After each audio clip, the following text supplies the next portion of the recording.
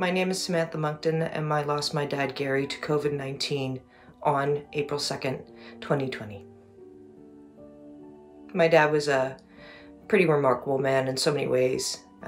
He was blind, and he trained for physiotherapy in England and became a damn good one at that, and moved to Canada with Mum in the 60s and set up a practice in Oshawa. And he was so good at what he did, he even worked for the Oshawa Generals for a bit and even treated Bobby Orr.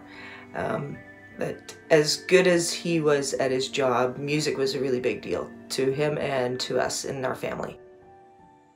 I knew that when Dad got COVID and he had dementia and he was living at Harrow Park, the care home, he was in isolation, so I knew that music would be like the best gift that I could give him. So I grabbed my trumpet and went down to Harrow Park and stood outside and played for him all the songs that he used to sing to us when we were kids.